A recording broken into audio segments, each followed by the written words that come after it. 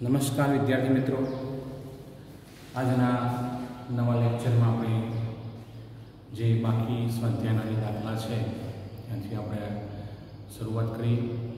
મિત્રો, ઘરે તમે સમય તમને ખૂબ જ મળતો હોવાથી તમે એનો બગાડ ના કરો, પણ જે ચાલે છે વિષયમાં એ તમે તૈયાર કરતા રહો. આ બધું જ તમારા માટે ઉપયોગી છે. હાલ તમને ભરપૂર સમય મળતો હોવાથી તમે એ સારી રીતે તૈયાર કરશો એવી મને આશા છે. મિત્રો, આપણે આગળ જે 3.12 સ્વાધ્યાયનો દાખલો છે ત્યાંથી શરૂઆત કરી. રકમ આપણે પેજ નંબર 57 ઉપરની આપણે વાંચીએ છીએ. કોઈ એક દડાને 90 મીટરની ઊંચાઈ પરથી ફર્શ કોઈ તળિયું પર પડતો મૂકવામાં આવે છે. પડતો મૂકી દઈએ એટલે એની જાતે નીચે આવશે અને પાછળનું કારણ પૃથ્વીનું ગુરુત્વાકર્ષણ બળ. નીચે જાય છે એ વખતે આપણે પડતો મૂકીએ છીએ. અહીંયા શરૂઆતનું એક તો શું થઈ જશે? 0. અમુક તો વાક્યોમાંથી આપણને ખ્યાલ આવે જે કિંમત આપણે મૂકવાની થશે, ઉપયોગમાં લેવાની થશે, એ આપણે એ શબ્દો ઉપરથી આપણે મેળવવાની થાય. ફર્શ સાથેના પ્રત્યેક સંઘાત દરમિયાન દડો તેની મૂળ ઝડપના 10મા ભાગ જેટલી ઝડપ ગુમાવે છે. અથડામણ થાય છે માટે 10% પોતાની મૂળ ઝડપના 10% એ ગુમાવે છે. એટલે એની પાસે નવી ઝડપ કેટલી આવી? 90%. મૂળ ઝડપના 90%, 10% તો ગુમાવી દીધી. ચલો, તો એ ગુમાવે છે. દડાની આ ગતિ માટે સમય આપણને લિમિટ આપી દીધો છે. t બરાબર 0 થી t બરાબર 12 સેકન્ડ માટે ઝડપ વિરુદ્ધ સમયનો આલેખ દોરો. મિત્રો, દડાની જે ઊંચાઈ છે એ આપણે લખીએ છીએ. દડાની શરૂઆતની ઊંચાઈ હું એક d લઉં છું. d કેટલા છે? 90 મીટર. 90 મીટર. ચલો, મુક્ત પતન કરે છે.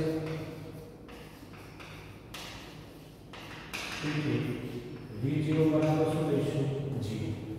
મિત્રો, યાદ રાખો, દડો નીચે પડતો હોય તો એમાં રહેલો પ્રવેગ જે પૃથ્વીના ગુરુત્વાકર્ષણ બળની દિશામાં છે, માટે આપણે a નું મૂલ્ય g લઈશું, સ્મોલ g, અને g નું મૂલ્ય 9.8 મીટર પ્રતિ સેકન્ડ સ્ક્વેર લઈશું. જો રકમમાં g નું મૂલ્ય આપ્યું ના હોય તો 9.8 લેવામાં આવે છે. પણ તમે અમુક દાખલાઓ તમે જોજો, એમાં g નું મૂલ્ય આપ્યું ના હોય છતાં 10 લઈ લેવામાં આવે છે. મિત્રો, CBSEમાં 9.8 ની જગ્યાએ 10 લઈને, ટૂંકમાં આપણે 9.8 ને 10 ની નજીક જ છે ને, 10 લઈને તમને દાખલો ગણવામાં આપ્યો હોય તો તમારે સમજવું કે g નું મૂલ્ય આપ્યું નથી અને અહીંયા લઈ લેવામાં આવ્યું છે. આપણે 9.8 લઈએ છીએ, CBSEમાં 10 લેવામાં આવે છે. મિત્રો, આટલું યાદ રાખજો. ચલો, તો g બરાબર આપણે જો દિશામાં હોય તો પ્લસ લઈશું. તમે દડાને ફેંકો તો દડો અથડે ઉપર આવે તો g બરાબર -9.8 લઈશું. આટલું યાદ રાખજો. ચલો, પછી આપણે કહે છે કે ભાઈ અહીંયા જે અથડામણ થાય એટલે પ્રત્યેક અથડામણ વખતે દડાની ઝડપ આપણે નવી ઝડપ લઈશું. નવી ઝડપ બરાબર 10%, અથવા તો એમ કહીએ નવી ઝડપની બદલે ગુમાવેલ ઝડપ. શું કહીશું આપણે? ગુમાવેલ ઝડપ.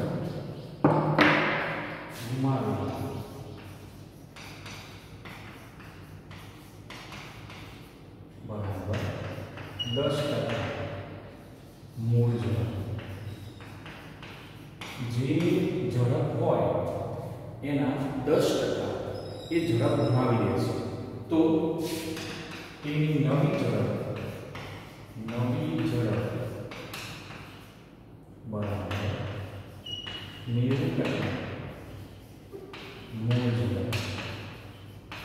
ગુણાકારમાં છે 90 ગુણ્યા મૂળ ઝડપ એમ. ચલો હવે આપણે શોધીએ. ધારો કે દડો હોય, હું અહીંયા દડો તમને બતાવું. ચલો આ દડો છે, એને હું અહીંયાથી પડતો મૂકું છું, આમ જાય એટલે એનો શરૂઆતનો વેગ આપણે લઈ લીધો v છે. કેટલી ઊંચાઈથી પડે છે નીચે? 90 મીટર ઊંચાઈ નીચે પડે છે. એ વખતે જ્યારે ફર્શ સાથે અથડાશે એ વખતે એની ઝડપ કેટલી મેક્સિમમ હોય. ગઈકાલે આપણે કીધું કે જ્યારે ગુરુત્વાકર્ષણ બળની જ્યારે અસર હેઠળ પદાર્થ નીચે આવતો હોય તો એની ઝડપમાં વધારો થાય છે.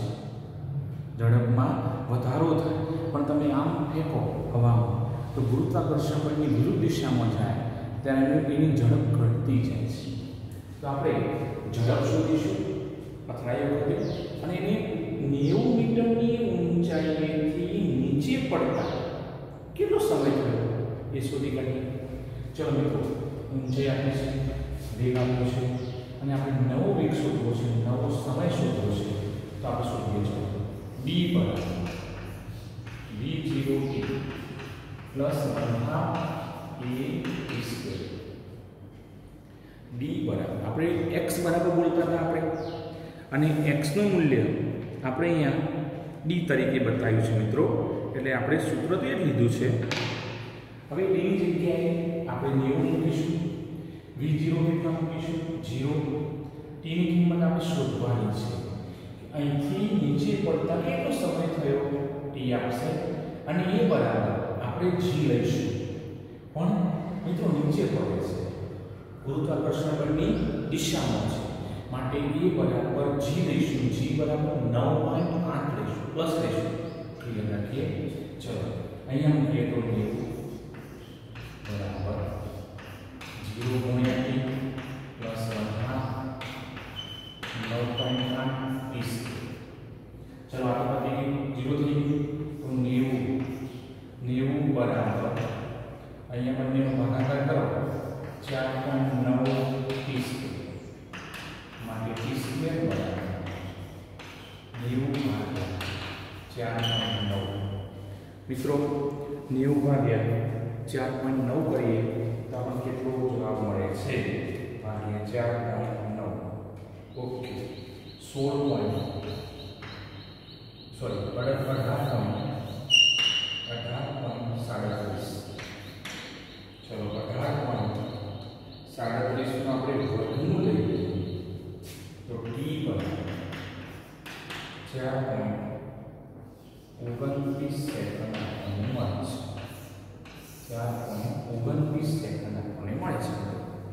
તો આપણે યાદ રાખ્યું, પદાર્થને દડાને ઉપરથી નીચે આવતા કેટલો સમય થાય છે? t બરાબર 4.29 સેકન્ડ. મિત્રો આટલા સમયમાં જ્યારે ફર્શ સાથે અથડાશે એ વખતે અંતિમ વેગ અથડાયા વખતે કેટલો હશે? તો આપણી પાસે બે સૂત્રો છે સમય સાથે. હવે એનો લેવું પડે આટલા સમયમાં જ બે સૂત્રો છે આપણે. તો v બરાબર v0 પ્લસ at, અંતિમ વેગ શોધવો છે. આ બે સૂત્રો છે આપણી પાસે. v બરાબર v0 પ્લસ at, પછી બીજું સૂત્ર છે v square minus v0 square બરાબર 2ad. આ બંનેમાં અંતિમ વેગના બે સૂત્રો છે, એનો ઉપયોગ ગમે તે તમને જે અનુકૂળ આવે એટલે મૂકી શકો. ચલો v બરાબર v0 પ્લસ at. ચલો v0 ની કિંમત તો 0 છે, 9.8. t ની કિંમત કેટલી છે? 4.29. તો v નું મૂલ્ય આપણને કેટલું મળશે? 4.29 ગુણ્યા 9.8 42 મીટર પ્રતિ સેકન્ડ. તો સમજી લો મિત્રો, મુક્ત પતન જ્યારે થવાનું શરૂ થશે એ 90 મીટરની ઊંચાઈથી જ્યારે પદાર્થ નીચે આવશે, ફર્શ સાથે જ્યારે અથડાશે ત્યારે લાગતો સમય કેટલો? 4.29 સેકન્ડ. અને એ વખતે અથડાય એ વખતે વેગ કેટલો છે? 42 મીટર પ્રતિ સેકન્ડ. મિત્રો અથડાય એટલે પદાર્થ એની ગુમાવેલ ઝડપ કેટલા ટકા છે? 10% છે મૂળ ઝડપના. તો એની નવી ઝડપ કેટલી હશે? 90% મૂળ ઝડપ. આ મૂળ ઝડપ કહેવાય. આ મૂળ ઝડપ. પહેલી અથડામણ વખતે આપણને મળતી મૂળ ઝડપ. ચલો પ્રથમ અથડામણ વખતે તે દળ પોતાની મૂળ ઝડપના 10% ઝડપ ગુમાવે છે. તો મિત્રો નવી ઝડપ એટલે દડાની નવી ઝડપ v0 ડેશ. કેમ v0 ડેશ? તો પહેલા નીચે પડ્યો એક દિશાથી, અથડાયા પછી એની બીજી ગતિ શરૂ થશે, દિશા બદલાઈ. પહેલા નીચે જતો હતો, હવે ઉપર આવે છે. પરિણામે એક ગતિ અથડાયા પછીનો વેગ એ બીજી ગતિ માટે શરૂઆતનો કહેવાય. હવે એને ગુમાવે છે 10%. તો એની પાસે રહી કેટલી? 90%. એને હું શું કહીશ?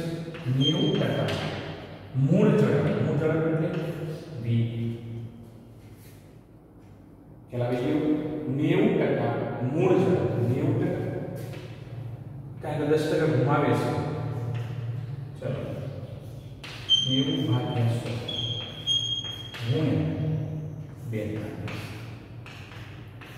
v0 dash. ચલો આપણી પાસે 90 ગુણ્યા 42 એટલે 37.8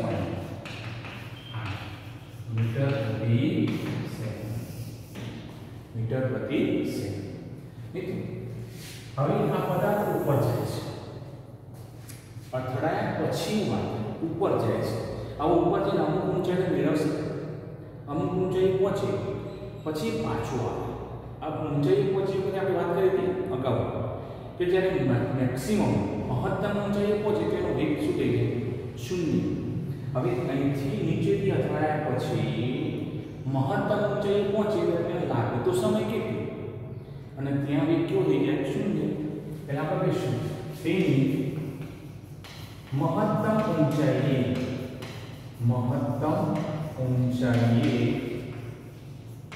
v બરાબર શું થાય? 0 થાય. ખ્યાલ આવી ગયો? v બરાબર શું કહીશું આપણે? 0. અને એ વખતે આપણે સમય શોધવો છે. સમય શોધવા માટે v બરાબર v0 ડેશ. કોઈ પેલો v નથી, પેલો v0 નથી. v0 આ છે શરૂઆત, અથડાયા પછી ઉપર આવે છે, પ્લસ 80. ચલો v બરાબર હવે અહીંયા જુઓ v0 ડેશ, પણ અહીંયા હું માઇનસ gt કહું છું. કેમ માઇનસ કહ્યું? તો નીચે અથડાયા પછી ઉપર આવે, અને ઉપર આવે છે એ વખતની દિશા મૂળ દિશાની વિરુદ્ધ દિશા છે, માટે માઇનસ લીધું અને g નું મૂલ્ય 9.8 લીધું. ચલો v બરાબર 0 ઇઝ ઇક્વલ ટુ v0 કેટલા છે? 37.8 માઇનસ 9.8 t બરાબર આ બાજુ મૂલ્ય 37.8 માટે t બરાબર ચલો 37.8 ભાગ્યા 9.8 કેટલો જવાબ આવ્યો? 3.86 સેકન્ડ. મિત્રો હજુ દડો અથડાયા પછી હવામાં છે, મહત્તમ ઊંચાઈ પહોંચ્યો, આટલો સમય થયો, અને હવે નીચે આવશે તો આટલો જ સમય થશે. જેટલો સમય એને હવામાં ઉપર જવા લીધો એટલો સમય નીચે આવવામાં થશે. અહીં દડો આટલા સમયમાં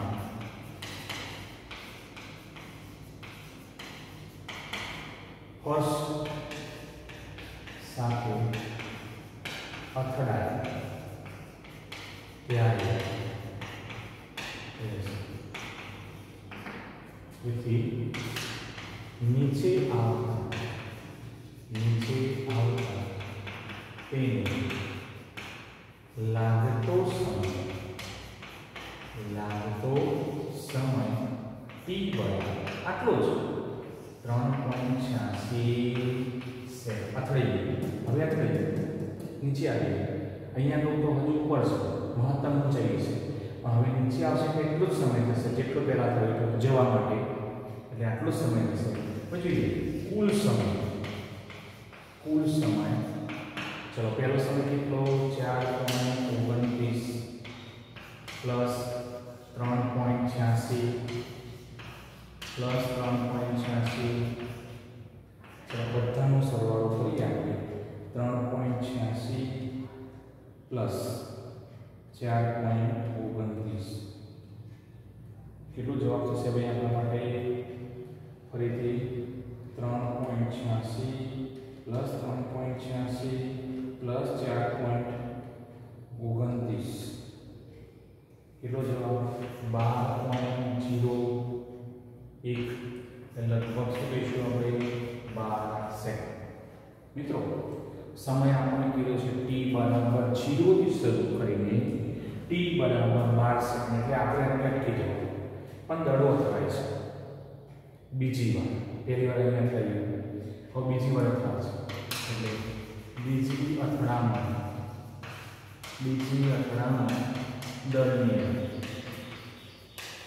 દરમિયાન તેનો અંતિમ વેગ નવી ઝડપ v0 ડબલ ડેશ. તો મૂળ ઝડપ કેટલી લઈ નીકળ્યો હતો? એના 90%. 10% ગુમાવી દીધી. ચલો 90 ભાગ્યા 100 ગુણ્યા 37.8 ઇઝ ઇક્વલ ટુ ચલો 37.8 ગુણ્યા 90 ભાગ્યા 100 34.02 મીટર પ્રતિ સેકન્ડ. હવે આપણે આગળ જવાનું નથી મિત્રો. કેમ? તો સમયનો આપણે જે કીધો હતો આપણને ટાઈમ એ અહીંયા પૂરો થયો મિત્રો. તો એ આપણને અહીંયા એવું કહે છે કે ભાઈ 12 સેકન્ડ સુધી તમારે અહીંયા જવાનું છે. તો આપણે અહીંયા છેલ્લો જવાબ જે લાવ્યા છીએ એ 34.2 સુધીનો છે મિત્રો. હવે આના ઉપરનો આપણે ગ્રાફ દોરીએ. ચલો મિત્રો આપણે એનો ગ્રાફ દોરીએ. તમે જોઈ શકતા હશો આપણે બોર્ડમાં આપણે દોર્યું છે વાય અક્ષ ઉપર ઝડપ લીધી છે. બધા ધ્યાન આપજો, હું જે પ્રમાણે બોલું છું એ તમારે આલેખમાં જોવાનું. વાય અક્ષ ઉપર ઝડપ લીધી છે અને એક્સ અક્ષ ઉપર સમય લીધો છે અને ઝડપ વિરુદ્ધ સમયનો આલેખ દોર્યો છે એમ કહેવાય. મિત્રો વાય અક્ષ ઉપર તમે જુઓ ઉગમ બિંદુ 0, પછી થોડાક ઉપર આપણે આપણી સગવડતા માટે આપણે અહીંયા બહુ બારીકાઈથી આલેખ નથી બતાવવો કે ચલો એના સ્કેલમાં આપણે દોરીએ. એટલે આપણે 34.02 કે જે અથડામણ બીજી અથડામણ પછીની નવી ઝડપ છે એ બતાવી જોઈએ. 34.02 37.8 42 આપણા જે ઝડપના મૂલ્યો આપણે ધ્યાનમાં લેવાના છે એવા 3 મૂલ્યો તમે જોઈ શકતા હશો. એક 42, પછી 37.8 અને છેલ્લે v0 ડબલ ડેશ. તો મિત્રો આ 3 મૂલ્યો આપણે બતાવ્યા છે. સામે એક્સ અક્ષ ઉપર જુઓ 4.29 દેખાય તમને? 4.29 પછી 3.86 એટલે 4.29માં તમે 3.86 ઉમેરો તો આપણો સમયનો જે મૂલ્ય મળશે એ 8.15 મળશે અને એમાં બીજી તમે 3.86 ઉમેરો એટલે 12 સેકન્ડ આપણને જે મળશે, જે આપણે અહીંયા 3 સમયે આપણે સરવાળા સ્વરૂપમાં લીધા છે એ આપણે અહીંયા બતાવીએ. 4.29 3.86 ઉમેરો તો 8.15, બીજા 3.86 ઉમેરો તો 12. હવે આપણે અહીંયા જે વાત કરવા માંગીએ છીએ એ આલેખમાં મિત્રો શરૂઆતમાં તમે જુઓ આ જે વાત કરી છે આપણે એટલે સુધી સમય અને ઝડપ સુધી પદાર્થ નીચે આવે છે. એ વખતે એનો સમય કેટલો થાય? 4.29 29 અને ઝડપ કેટલી છે 42. તમે જોઈ શકતા છો અહીંયા ઝડપ 0 અને સમય પણ 0. એ વખતે પદાર્થની ઝડપ આટલી આપણને જેમ જેમ સમય 4.29 વખતે કેટલી મળશે 42. એટલે આપણને સુરેખ માર્ગ મારે લખવું તો આ લખી શકું ઓ એ માર્ગ જે છે એ પદાર્થ ક્યાં આવતો હોય નીચે તરફ આવતો અથડાવે એ વખતનો માર્ગ છે. પછી એબી તમે જોઈ શકતા છો એબી એ વખતે 10% ઘુમાવે છે. 10% ઘુમાવ્યા બાદની ઝડપ શરૂઆતમાં કેટલી થાય 37.5. એટલે ઝડપ ઘુમાવીએ જ સમય એબી શું એક માં સીધે સીધો સમય તો આટલો જ મળવો જોઈએ અને એ જ સમય ઘુમાવે છે 10%. તો 42 માં કેટલે પહોંચી જાય છે અને ઝડપ 37.8. હવે શરૂઆત અહીંથી કરશે એ શરૂઆત અહીંથી કરશે ક્યાં જવાનું છે મહત્તમ ઊંચાઈ. એટલે મહત્તમ ઊંચાઈ જાય સમય કેટલો થશે 3.86. તો અહીંથી એને આમ આ વાસ્તવમાં પીસી વક્ર છે એ ઉપર જતા વખતનું દર્શાવે છે આપણને અને સમય કેટલો થશે 3.86. 4.29 થઈ ગયા હતા પહેલા એમાં 3.86 તમે ઉમેરો તો સમયનું મૂલ્ય 4.29 માં આ સમય જે થવાનો 3.86 ઉમેરો કેટલો સમય થશે 8.15. 8.15 વખતે પદાર્થ નીચે આવતો હોય એ સોરી ઉપર જતો એ વખતનો આપણને સમય મળ્યો છે. હવે 8.15 થી દડો ઉપર પહોંચી ગયો છે નીચે આવશે એટલો જ સમય થશે. એટલે તમે 8.15 માં 3.86 મેળવો પ્લસ 12 જે આપણો અંતિમ સમય છે. એટલે અહીંથી એ જશે આમ ફર્સ્ટ સાથે અથડાવા એટલે આને કહીશું નીચે તરફ અને એની ઝડપ કેટલી રહેશે 27.8 અને અથડાય છે 10% ઘુમાવે છે એ જ સમય 10% ઘુમાવે કયો વક્ર મળ્યો આપણને ડીઈ વક્ર આપણને મળે અને પછી અથડાયા પછીનું એનો જે વેગ થશે 10% કેટલો થશે 34.02 અને ત્યાંથી પછી એ પોતે એ ઉપર જવાનો પ્રયત્ન કરશે મિત્રો. તો આને આપણે ઝડપ વિરુદ્ધ સમયનો આપણે આલેખ કહીશું. આ પ્રમાણે મળે છે. ચલો મિત્રો હવે સ્વાધ્યાયનો દાખલા નંબર 3.3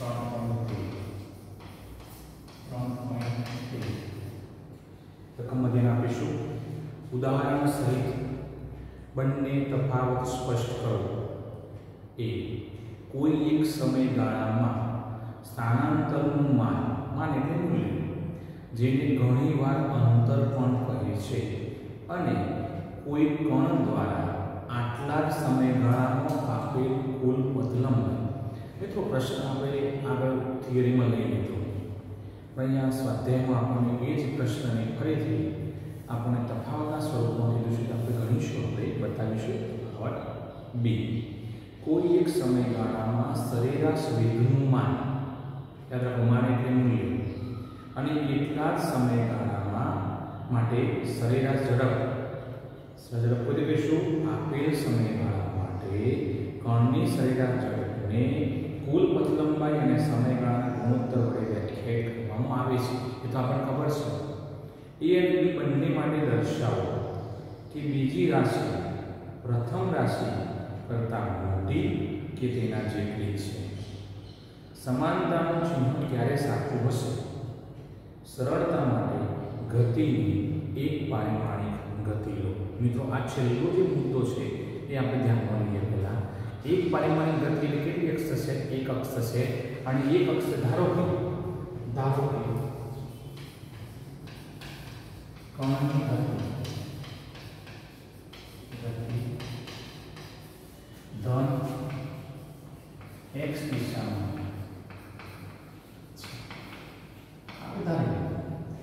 ધારો કે મને એક દિશા બતાવો. ચલો અહીંથી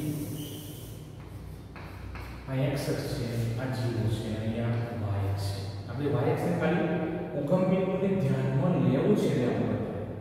ચલો મિત્રો કણની ગતિ ધારો કે t બરાબર 0 સમય એ બિંદુ પર હતી અને અહીંયા પહોંચે છે એ વખત બિંદુ બતાવી b અને t બરાબર 2 સેકન્ડ લેશું.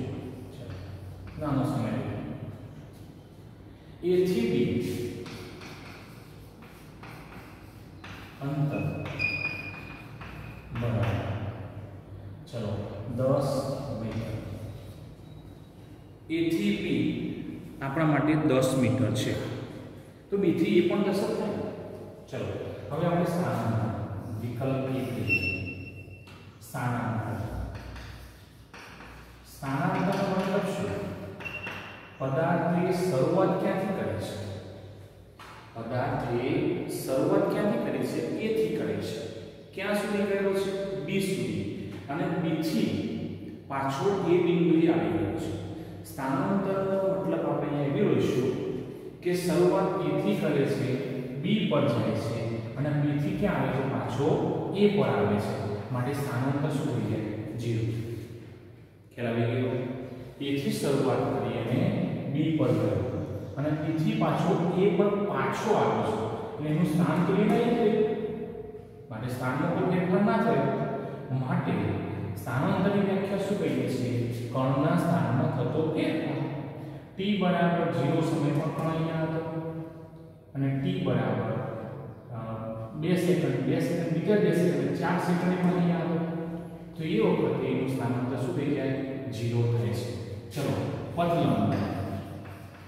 પથ લંબાઈનો મતલબ શું? ગમે તે દિશામાં ગયો પણ પદાર્થે કાપેલું કુલ અંતર. એટલે પહેલા a થી b ગયું, પછી b થી a પાછો આવે. ચલો a થી b કેટલું છે? 10 અને પેલું કેટલું છે? ફરી પાછું 10 થશે એટલે 20 મીટર. કોણ મોટું? બીજા નંબરની પાસે અહીં પથ લંબાઈ ગ્રેટર દેન શું થશે? સ્થાનાંતર. આપણે અહીંયા સમય મૂલ્ય કરીએ t થી પાછો અહીં આવી જાય તો t બરાબર કેટલું થશે? 4 સેકન્ડ. યાદ રાખજો મિત્રો, t થી પાછો એ બિંદુ પર આવે સમય તો વધતો જ જાય છે. t થી t બરાબર 0 શરૂઆત કરી બિંદુ પર પહોંચી 2 સેકન્ડ થયા, પાછો આવે છે એ બિંદુ એટલે એટલો જ સમય રહે છે. 2 + 2 કેટલા થશે? 4 સેકન્ડ. પણ આ ક્યારે? જે બિંદુ પર શરૂઆત કરી બિંદુ પાછો આવે છે ત્યારે. જો કણ જે પણ હોય એ કણ સુરેખ માર્ગ a થી b પર જાય ત્યારે a થી b પર જાય ત્યારે ચલો સ્થાનાંતર બરાબર a b થાય અને b નું મૂલ્ય કેટલું? 10 મીટર. સુરેખ માર્ગે પેલામાં કેવું હતું? a થી શરૂઆત કરી એ બિંદુ પર પાછો આવતો. ચલો હવે પથ લંબાઈ બરાબર એ પણ શું થશે? એક જ દિશામાં છે માટે 10 મીટર. તો આ સંજોગોમાં પથ લંબાઈ બરાબર શું થશે? સ્થાનાંતર. એટલે મિત્રો કદાચ તમને પ્રશ્ન પૂછે કેવા સંજોગોમાં પથ લંબાઈ અને સ્થાનાંતર સરખા મળે તો આપણે આ યાદ રાખવાનું. જો પદાર્થ કણ વસ્તુ એક જ માર્ગે સુરેખ માર્ગે એક જ દિશામાં ગતિ કરે તો આપણને અહીંયા બંનેના મૂલ્યો કેવા મળે છે? સરખા. ચલો b સરેરાશ વેગ v બાર. ચલો આપણે આની આ જ વાત અહીંયા કરીશું. ચલો સ્થાનાંતર ભાગ્યા સમય. ચલો સ્થાનાંતર ભાગ્યા સમય. સમય કુલ કેટલું થશે? તો કે અંતિમ સમયમાંથી પ્રારંભિક સમય બાદ કરો. 4 સેકન્ડ થશે. ચલો સ્થાનાંતર 0 અને અહીંયા 4 બરાબર સરેરાશ વેગની બાદ શું આવી ગયો? 0 મળશે.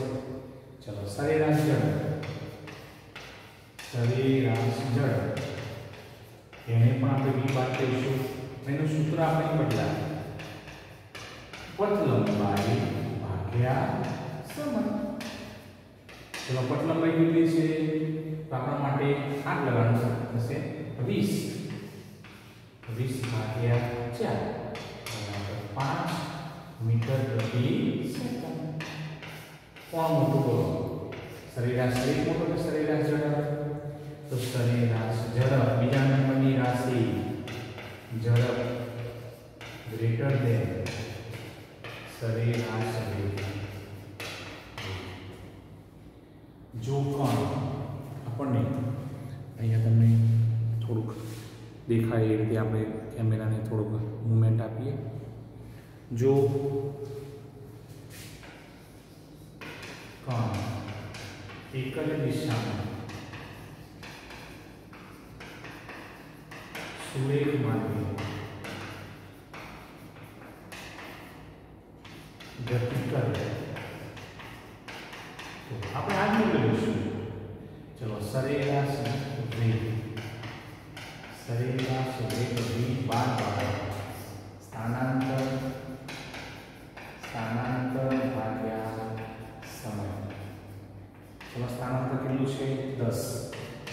10 ભાગ્યા સમય કેટલો છે 4. સોરી સમય કેટલો થશે 2. કેમ 2 લીધો? તો એક જ દિશામાં a થી b પર આવવાનું છે. b થી a પર જવાનું નથી, a થી b પર આવવાનું છે. માટે 5 મીટર પ્રતિ સેકન્ડ p બાર. ચલો હવે સરેરાશ ઝડપ, સરેરાશ ઝડપ એ પણ આપણા માટે v બાર. પણ સૂત્ર થશે પથ લંબાઈ ભાગ્યા સમય. ચલો પથ લંબાઈ કેટલી છે તો પથ લંબાઈ પણ 10 છે. સમય કેટલો થશે 2 સેકન્ડ માટે 5 મીટર પ્રતિ સેકન્ડ સરેરાશ ઝડપ. અહીંયા બંનેના મૂલ્યો કેવા હંમેશા પણ સરળતાથી. તેથી સરેરાશ ઝડપ બરાબર સરેરાશ વેગ. બંનેના મૂલ્યો કેવા સંજોગોમાં સમાન મળે છે તો આપણે શું કહીશું? એક જ દિશામાં હોય અને સુરેખ માર્ગે. એક જ દિશામાં હોય સુરેખ માર્ગે, બંનેનો અર્થ એક જ છે. એક જ દિશામાં સુરેખ માર્ગે હોય તો બંનેની કિંમતો આપણને સરખી મળે છે. ચલો મિત્રો હવે સ્વાધ્યાયનો 3.14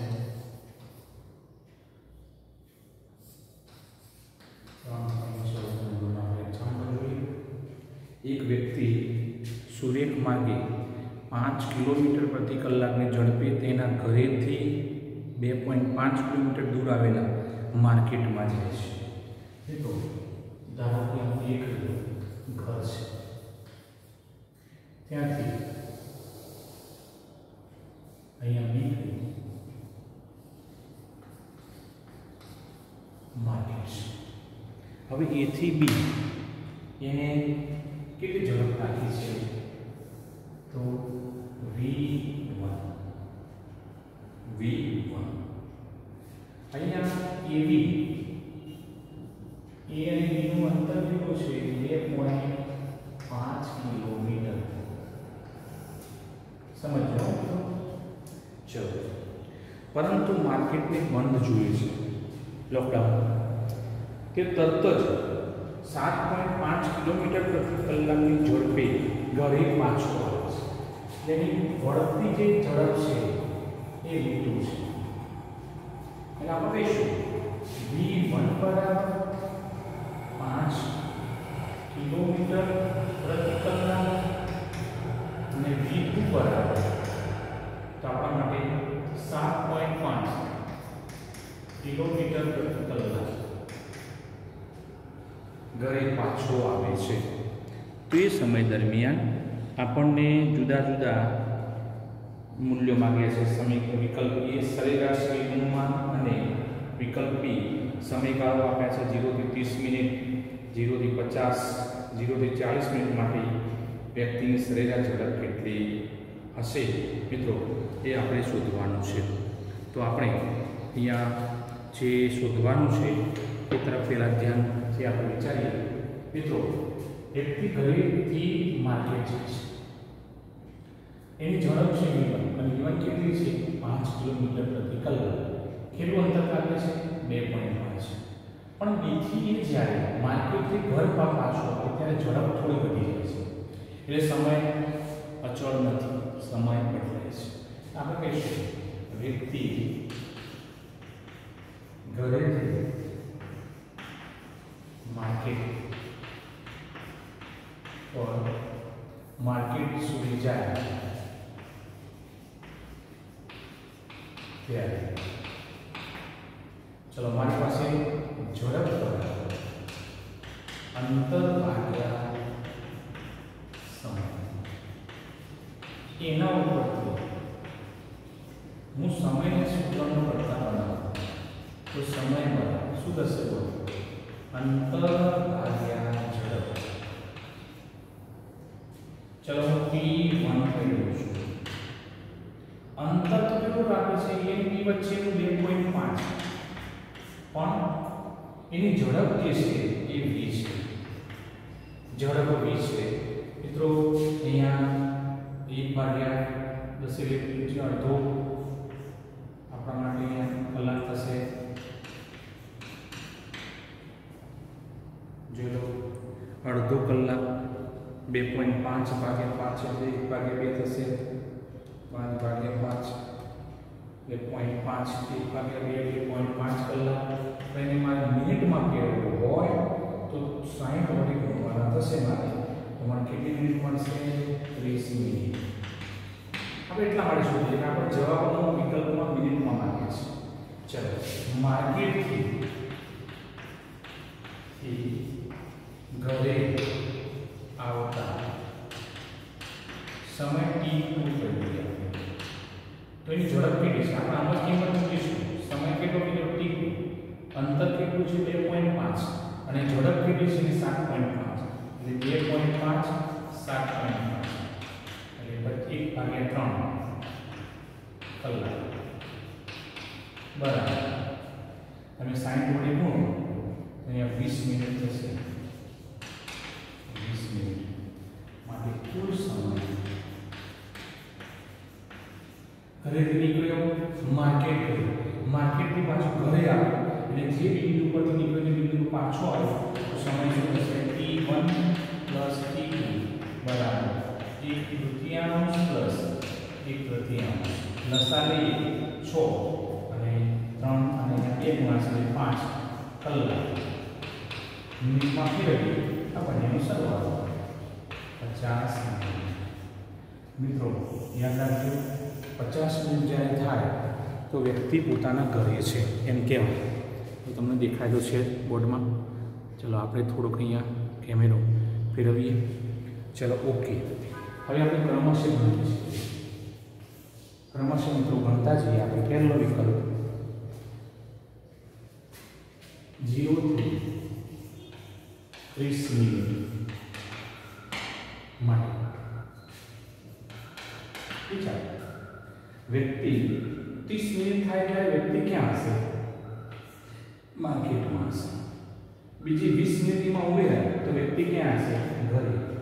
તો આપણને 30 મિનિટ કીધું છે એટલે વ્યક્તિ ક્યાં પહોંચ્યો હશે? વ્યક્તિ માર્કેટમાં પહોંચ્યો છે. લાગી ગયું? ચલો એ વખતે આપણે સ્થાનાંતર અને પટ લંબાઈ આપણે જાણીએ છીએ. એના ઉપરથી આપણને સરેરાશ વેગ કીધો છે. ચલો સરેરાશ વેગ. સરેરાશ વેગ v બાર સૂત્ર શું થશે? એને કાપેલું સ્થાનાંતર એટલે કેટલું હશે? 2.5 અને એને લાગતો સમય આપણા માટે 1/2 એટલે 30 મિનિટ. 5 કિલોમીટર પ્રતિ કલાક. મિત્રો 1/2 કલાક મળે અને કલાકનું મૂલ્ય આપણને અહીંયા એ તૃતીયાંશ આપે છે, માટે તૃતીયાંશ એટલે એની ઝડપ કેટલી થશે? 5 કિલોમીટર પ્રતિ કલાક. હવે આપણે જોઈએ સરેરાશ ઝડપ. સરેરાશ ઝડપ એ પણ ની વાત છે. ચલો એની દિશા કઈ છે? તો ઘરેથી માર્કેટ સુધી એક જ દિશામાં છે, માટે કાપેલ અંતર 2.5 અને એ વખતે એને લાગતો સમય કેટલો છે? કેટલો? 1/2 છે, માટે અહીંયા 5 કિલોમીટર પ્રતિ કલાક. હમણાં દાખલો ગણ્યો, એક જ દિશામાં સુરેખમાંથી કણ જ્યારે ગતિ કરે તો એની ઝડપ આપણને કેટલી મળશે મિત્રો?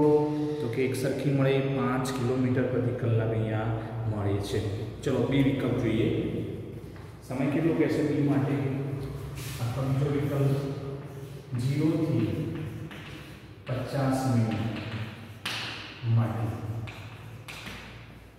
હવે અહીંયા તમે જુઓ T1 સમય 20 મિનિટનો થયો. એ વખતે ક્યાં હશે? માર્કેટ. અને માર્કેટથી ઘરે આપણે બીજી 20 મિનિટ, કુલ કેટલી થઈ? 50 થઈ. અને 50 મિનિટ થાય તો વ્યક્તિ ક્યાં હશે? ઘરે. એટલે વ્યક્તિ ઘર પર પાછો ફરે છે. બરોબર. ચલો સરેરાશ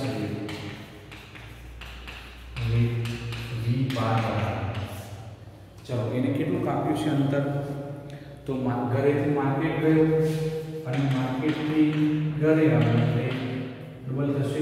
અને એ વખતેનો સમય કેટલો થશે? 50 મિનિટ. અને કલાકમાં ફેરવીએ તો 5/6 મિનિટને કલાકમાં ફેરવીએ 5/6. આને તમારે 60 વડે ભાગવાના. મિનિટમાંથી કલાકમાં ફેરવવા હોય 60 વડે ભાગવાના.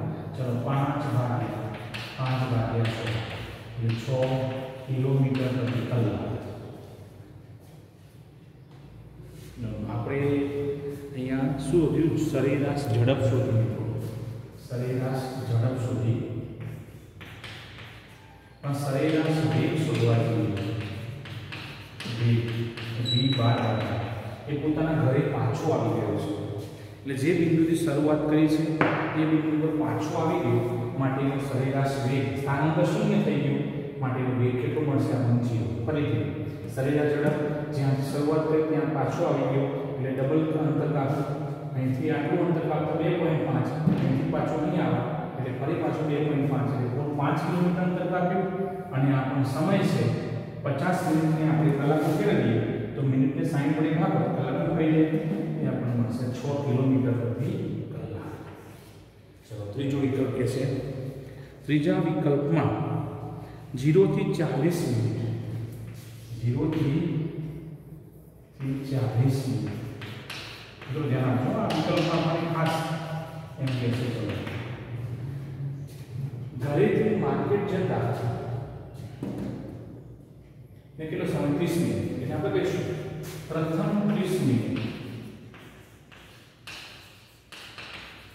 સુધી સમય તે માર્કેટમાં છે એમ કહેવાય. જ્યારે બાકીની 10 મિનિટ તે માર્કેટથી ઘર તરફ ગતિ કરે છે તેમ કહેવાય. 0 થી 30 મિનિટ પ્રથમ 30 મિનિટ, કારણ કે આપણે અહીંયા કહીએ છીએ 30 મિનિટ એટલે અડધા કલાક એ ત્યાં પહોંચે છે. ક્યાં? તો કે માર્કેટમાં પહોંચે છે. અને બાકીની જે 10 મિનિટ છે એ 10 મિનિટ એ અહીંયા એને માર્કેટથી ઘર તરફ આવવામાં લાગે છે મિત્રો. ચલો 30 મિનિટ સુધી ત્યાં જાય છે. ગતિની ઝડપ કેટલી છે? v1 5 કિલોમીટર પ્રતિ કલાક. અને જ્યારે બાકીની 10 મિનિટ થાય છે માર્કેટથી ઘરે તરફ આવે છે ત્યારે એની ઝડપ છે 7.5 કિલોમીટર પ્રતિ કલાક. આ બંનેનો આપણે સમન્વય કરીએ તો આપણને એ વખતે જે કુલ આપણને જે સમય થશે એ આપણે સમય શોધવો પડશે મિત્રો, અને ત્યારબાદ આપણે એનું સરેરાશ ઝડપ અને સરેરાશ વેગ શોધીશું. તો આ માટે આપણે અહીંયા બંનેમાં જોઈએ મિત્રો 0 થી 30 મિનિટ સુધી અહીંયા આપજો 0 થી 30 મિનિટ તે 2.5 કિલોમીટર અંતર કાપે છે.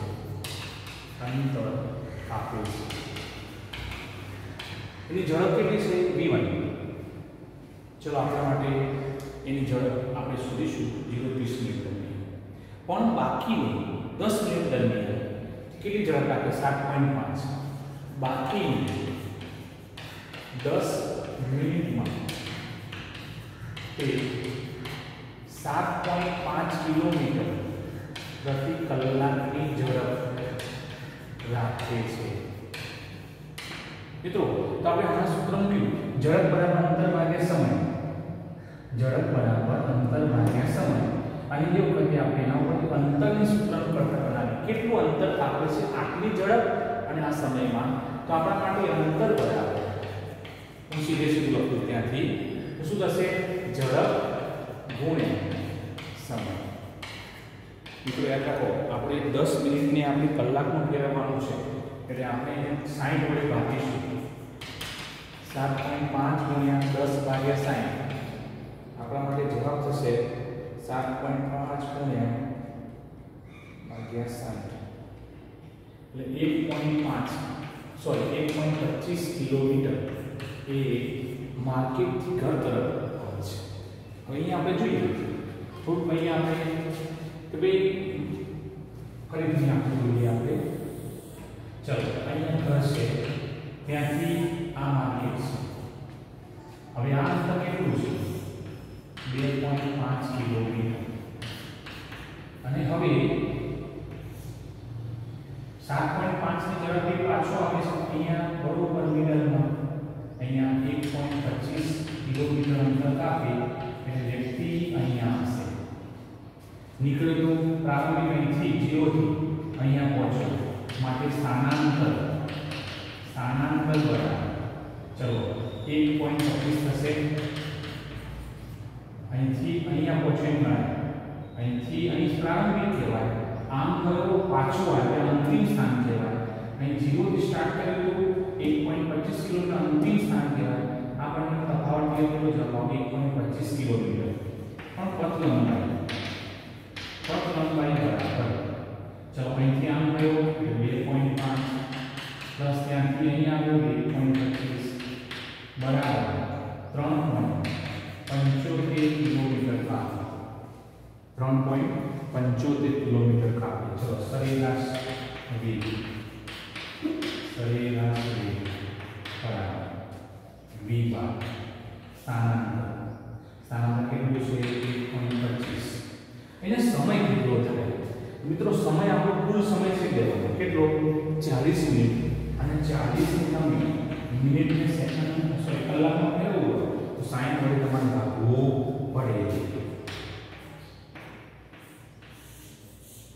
ચલો 60 ઉપર જશે 1.25 ગુણ્યા 60 ભાગ્યા 40 તો તમારા પાસે 1.875 કિલોમીટર પ્રતિ કલાક. હવે સરેરાશ ઝડપ શોધીએ.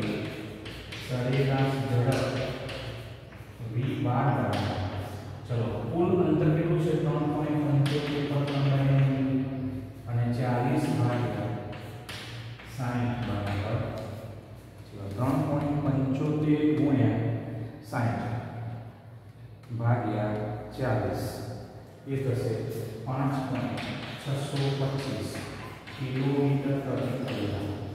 5.625 કિલોમીટર પ્રતિ કલાક એ મિત્રો તમારો એ સરેરાશ ઝડપ થશે. અહીંયા આ પરિસ્થિતિમાં સરેરાશ ઝડપનું મૂલ્ય એ સરેરાશ વેગ કરતો મોટું મળે છે.